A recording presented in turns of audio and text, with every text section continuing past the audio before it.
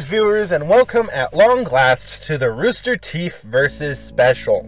Before we begin, a bit of explanation. For those of you who are not already aware of this, my recording device, which is really just the voice memo feature of an MP3 player, is busted. I'm doing this with my brother's recorder, actually, because my battery, for some reason, just does not work any longer. It drains incredibly quickly. It has like a lifespan worth nothing, and certainly not long enough to record a video of me rambling. It's pretty bad with the music. It's not even worth the time to bother trying to get it to work with the record part. That's always worked worse than the rest of it. So it's basically, I really have no means of recording videos. So after this one, you probably won't get a recorded video for quite a while with me actually speaking, because the replacement MP3 player I'm about to replace my old one does not have a voice record feature. So it'll be pretty limited to whenever I can borrow something that can record off of someone else is the only time I'll be able to do these videos. So expect a lot of things like music videos to be coming out soon, because I don't really have a lot of choice at the moment. But I am taking the time to go ahead and borrow my brother's equipment so I can bring to you the Rooster Teeth Special, a project I've been working on for a while and I'm very excited to do. Like, at this point, simply because there are so many people doing Star Wars versus, and like hardly anyone at all doing versus for either of Rooster Teeth's two shows I'm doing here today, Rube and Red vs. Blue, I honestly be content to really just do Rooster Teeth specials. Rooster Teeth versus, I should say, because they're not Star Wars, so I can make full-blown versus videos for them. Or at least I could if I could actually record anything. But, c'est la vie. Anyways, let us begin. We've got 13 suggestions here, and they actually get scaled up and more complicated the further we go on. But we start with a relatively simple one, Agent Texas versus Boba Fett. This is probably going to be really controversial, especially since I am a Star Wars fan and should always, of course, support and root for my series. And I do. But the simple fact is, even when we include expanded universe works, Agent Tex simply outranks Boba Fett, at least as a hand-to-hand combatant. In terms of equipment and longer-range combat, the two are actually pretty evenly matched, all things considered. But the simple fact is, Tex is literally superhuman. I don't really think Boba Fett can, like, throw tanks around. And it has been demonstrated a lot more in hand-to-hand combat and a lot more effective at it. Although, of course, Boba Fett doing things like lightsaber dueling Darth Vader should never be overlooked or underestimated. But nonetheless, I'm rather diversely gonna side with Agent Texas on this. Her equipment is pretty much even. She's stronger, faster, and a better hand-to-hand combatant, and she can certainly close the distance to bring it to a contest of hand-to-hand, and in that situation, I believe she'll win. That is at least the most likely scenario. But anyways, next battle, the Meta versus Wash and York. A completely red versus blue battle. And this is rather, depends somewhat on how you view the meta. I am of the opinion that the meta should be considered a different character from Agent Main. Really three different metas. Agent Main, the meta with the AI fragments, and the meta without the AI fragments. And in my opinion, the most powerful of those three is the meta with the AI fragments. It's just a shame they didn't have the CGI animated fights back then to give him. But if we assume this is the meta in his prime, and to be fair, the meta without the AI fragments is still pretty close to how powerful he was with them. It's just, from what I understand about how the equipment and armor works, he won't be nearly as effective in that regard as he would be if he still had the Sigma to run things for him. But regardless, the meta is still easily the third most powerful person in the entire Red versus Blue universe, and can quite frankly take on Wash and York. Wash did an amazingly good job, all things considered, against him, but he still lost, and likewise, York did turn out to be surprisingly good against Carolina, like he didn't go down after about a second, but still, the two are not exactly the top of the leaderboard during Project Freelancer, and although they're both certainly effective, especially at their primes, even with their camaraderie and teamwork, I'm still gonna hand the meta this one. The dude's creepy good. Or maybe just plain creepy. Ignore that sound. My little brother is running around the recording studio, fighting invisible robots. He does that. And not the little brother I'm borrowing the recording equipment from. He's like 1 year younger than me. It's my 4-year-old that keeps interrupting my video game recordings. But anyways, that's not important. Next battle, Weiss Schnee, pretty sure I'm not saying that correctly, versus Arwen from Lord of the Rings. A rather surprising matchup, and unfortunately a rather unbalanced one, as Arwen isn't exactly the weird type. In the movies, she runs away from green wraiths and summons giant water spirits and stuff like that, but she's still not exactly a combatant, and in the books, even less so. She's royalty. She's not really expected to go out on the front line and fight battles, and thus she doesn't. So, quite frankly, Weiss is a fighter, Arwen is not. It's a bit like sending Chancellor Valorum up against Qui-Gon Jinn. It's, a bit one-sided on the side of the person who actually fights. So, Weiss gets the victory here. Next is a really cool battle, actually. Team Ruby, from Ruby, versus Team Juniper, from Ruby. This is really complicated and literally deserves the entire video to itself, very much so. But to give it, to sum up so we don't spend all day talking about this, as fun as that would be, I will tentatively side with Team Ruby for being overall better. Certainly out of all of these, Pyra is definitely the best fighter. Well, not the most powerful, I don't really think, because of how she uses her semblance. She's not like the most overtly, obviously powerful of the group. Like, that's kind of the point of how she uses it. But I think from what we've seen, she is the best fighter out of these 8. The sad fact is that Jean is, not. He definitely gets a lot better, and he's capable, certainly, but he's not playing on the same field as, say, Ruby or Yang.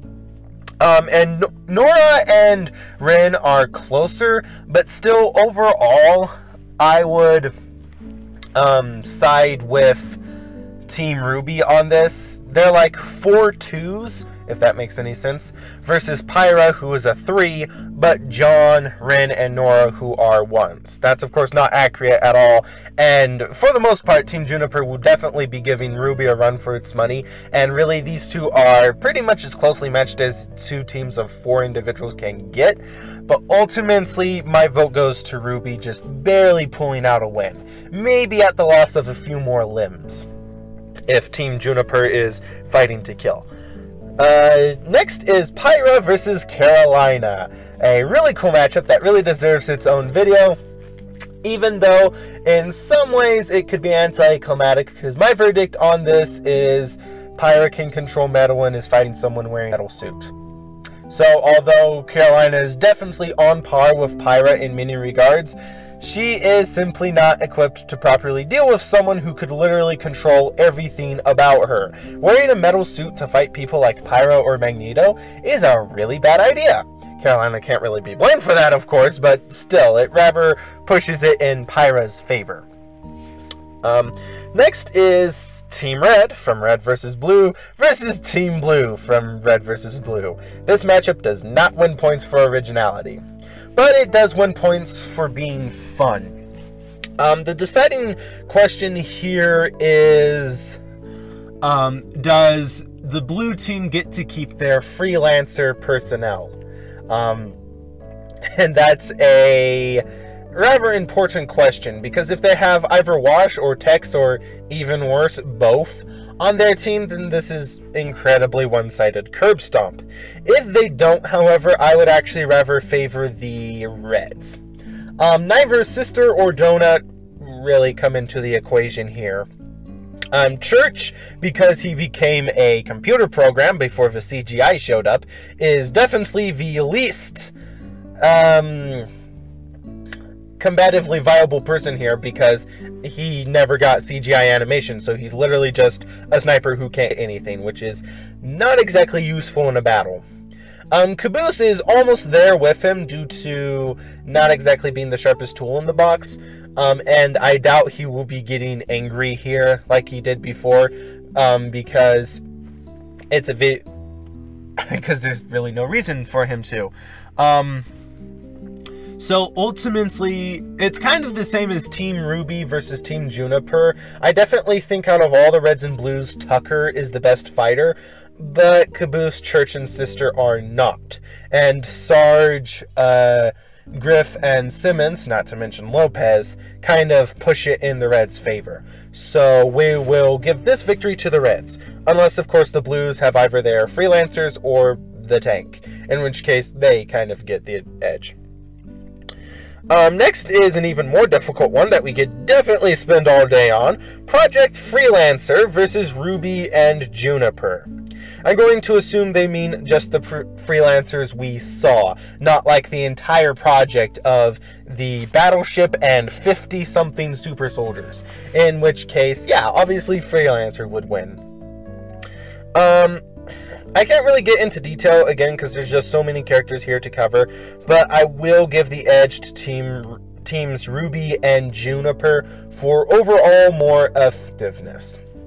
Like even Jean, I would give a slight edge to when fighting, say, Wyoming or Butch Flowers. Maybe, well, I guess those two didn't really get the time to shine, but regardless, I think overall the teams take this over Project Freelancer very tentatively. Again, that's a big matchup to just throw into a versus special. It's not easy to cover these things sometimes. So next battle, Weiss and Winter versus Ruby and Yane. This is... okay, I don't want to spend too much time on this again. So we will give the Schnees the win very hesitantly, simply because Winter is as good as Team Ruby is, all of them. You still have to remember they're the equivalent of first-year students. They are sophomores. They're not really anywhere near reaching their full potential, in the words of Ninjago. So Weiss is roughly comparable, combatively speaking, to either Ruby or Yane. I don't really think any of those three can really be called concretely a better fighter than the other two, except maybe Ruby. But I think Winter, as the actual experienced, fully adult, fully trained huntsman, I think tips the scales in favor of the Schnees. Again, as good as Ruby and Yane are, I will give the edge to the team with the more experienced and older fighter. Next, Ozpin versus Gandalf the White. A really awesome matchup between two really cool characters that I am very fond of, and that is rendered moot by me reading the Lord of the Rings novel with the revelation that Gandalf the White literally cannot be harmed by traditional methods. So as awesome as Ozpin proved to be in the season 3 finale, like Yoda level fighter, that doesn't do a lot of good if you can't hurt Gandalf. And sadly, Ozpin doesn't really have any mystical element to him like, say, the Witch King of Angmor, although that is definitely just the movie. In the books, you're given the feeling that if Gandalf and the Witch King had actually fought, it would have been a little bit of a one-sided curb stomp on Gandalf's behalf. But, anyways, we'll go with the movie because they actually fought in the movie, no matter how illogical that may be. But anyways, Ozpin, really awesome. Gandalf the White, just a little bit more awesome. The next battle kind of makes up for it. Cinder versus Jadis. This is a really close call and a battle between two really ridiculously awesome villains. But, and there's always a but, I will go with Cinder in this. There's always a however. VeggieTales quote, yay! That doesn't really matter right now. Simply due to being the more overtly powerful one. Jadis, for the most part, kind of like Jadis versus Gandalf. If she can one-shot Cinder, then she one-shot Cinder, and a good deal of rounds will end with her just turning Cinder to stone, because I don't really think Cinder has much chance of surviving if she actually gets hit by the spell. The problem is the chances of Cinder getting hit by the spell are not high. And in a prolonged engagement, I will give Cinder the edge. She's not only a sorceress, witch, queen, whatever, like Jadis is, but she's also a dang good fighter. So she really gets the advantage here. The last couple are really big fights, but we'll have to go through them quickly because I'm already spending like a lot of time on this. You will forgive me for that, I hope. I have been wanting to do this for a while. Rooster Teeth characters are quite simply awesome, and I really wish they got more recognition and used more in Versus videos. I will have to apparently plan on doing more Ruby and Red versus Blue specials in the future, or perhaps actual proper Versus videos. Who knows? And by actual proper, I mean 10 minutes of unscripted rambling. Like, unfortunately, the writing thing is still not very likely at the moment, but that's not really important right now. Last three battles. Cinder, Mercury, and Emerald versus the Brother, the Sister, and the High Inquisitor. This is not fair. Both the Brother and the Sister are like Q-level, supernatural, nigh omnipotent beings. And as powerful as Cinder was in the finale, she still can't compare. And throwing the High Inquisitor there doesn't really matter. Again, when you have both the Brother and the Sister, either one of them who could take on Cinder, Emerald, and Mercury by themselves. So, Star Wars team takes it this time around. Next is Roman Torchwick versus Hondo Onaka. Who wins? Nobody wins that if those two meet. I declare that they wouldn't actually fight and would just like take over the world and sponsor the Ferengi and just like literally buy out both the heroes and the good guys and retire with a lot of money. But that's not really important. In an actual fight, I'd favor Roman Torchwick.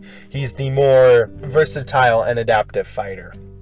Unless, of course, Hondo just manages to just plain shoot him. That would be a pretty underwhelming end. And the final battle, another really big one, which I like doing the big ones, but it's really hard to not spend... They're big battles. I probably should give these giant team battles an entire video to themselves so I can actually properly talk about them.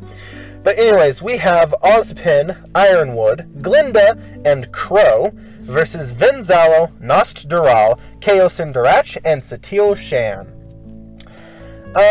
Again, love to spend more time on this, but I will leave it as Team Ruby, not like actual Team Ruby, just the team of Ruby characters. You know what I mean. They edge out slightly the Star Wars characters. Ozpin and Satil Shan are pretty closely matched, but Ironwood, Glinda, and Crow, I think, do at least slightly overpower Venzalo, Nost Dural, and Kao Sindarach. At least with what little, comparatively we've seen from those three Jedi Masters. So, hesitantly giving this to the Ruby team. Can't say Team Ruby because that's just confusing. To the fake American anime characters. We'll put it like that. The non-Star Wars side.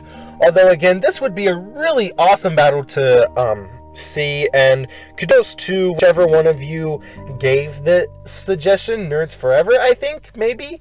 I'm sorry, I don't know why I don't write down who gives me what suggestion, but I don't, because I'm an idiot, so I can never remember. But anyways, whoever gave that last suggestion, kudos, it's awesome. Actually, to whoever gave me all these suggestions, I really enjoyed all of these, even the relatively one-sided ones. Just the opportunity to talk more about Rooster Teeth, and Star Wars, of course, is always appreciated. And this was really fun to do. I'm kind of bummed that I don't get to do a versus special or any rambling really for a while after this, until I figure out how to get the recording situation fixed. But I hope anyways you enjoyed this one. And I hope you like the content I have coming, because I do have like a lot, like over half a dozen, if not more, music videos I actually made for my alternative channel, where I pretty much do nothing but music videos. So I'm gonna go ahead and post them here, just to give you guys something to watch while I'm trying to figure out the rambling situation. Speaking of rambling, that's what I'm doing, and I should probably just sign off here. So yeah, this is Hondo Moonrazer, and I hope you enjoyed this video as much as I enjoyed making it. This was a blast. So just keep those suggestions coming, and in general, yeah, thanks for watching.